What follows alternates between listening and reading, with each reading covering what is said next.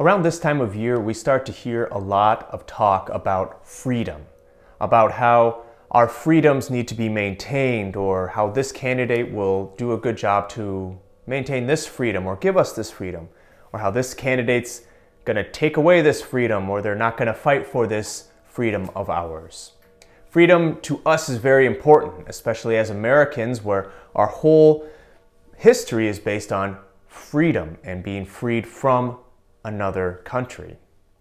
But a lot of times we get confused with what the true meaning of freedom really is.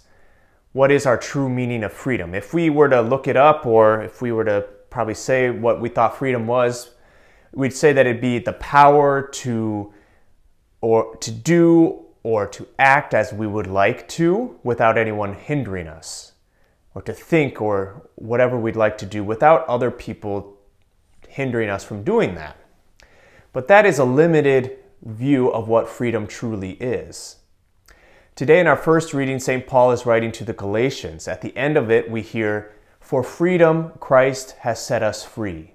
So do not submit again to the yoke of slavery. For freedom Christ has set us free. So do not submit again to the yoke of slavery." That freedom is in Christ that we find it. That freedom is in Christ. It's a beautiful thing. So freedom is not just to do and act as we would want, but it is a freedom to choose the good, to choose Christ over anything else.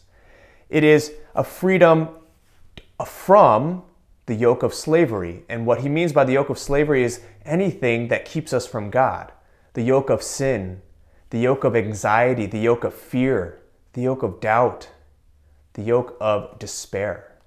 Anything that keeps us from worshiping the Lord as we should. Our freedom is found in Christ alone.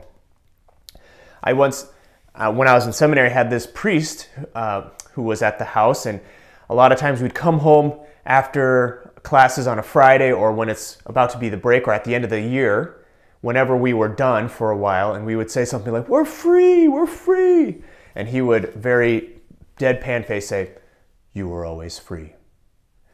You were always free." And that's the case for us, brothers and sisters. We are free because we have been given the inheritance by Jesus Christ. It talks about inheritance as well in that first reading, that we are heirs to the gifts of God. The gifts of God which give us the power to choose the good and to reject the evil. We can reject evil spirits, anything where we feel a tendency to sin, we can reject that. When we feel a tendency to despair, we can reject that. We can know that sometimes our feelings aren't the most reliable thing that we have. Really, the most reliable thing is our faith and our knowledge that Jesus Christ is the victor, and in him we have our true freedom. So, my brothers and sisters, it is for freedom that Christ set us free.